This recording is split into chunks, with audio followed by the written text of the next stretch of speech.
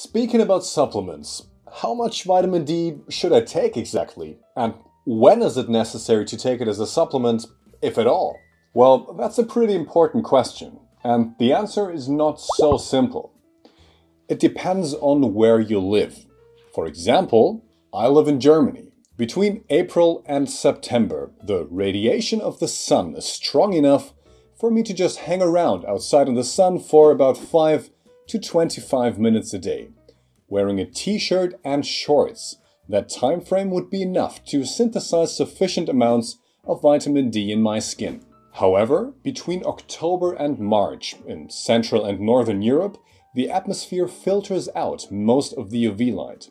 This means that my endogenous vitamin D synthesis won't be sufficient during the winter, no matter how long I stay outside.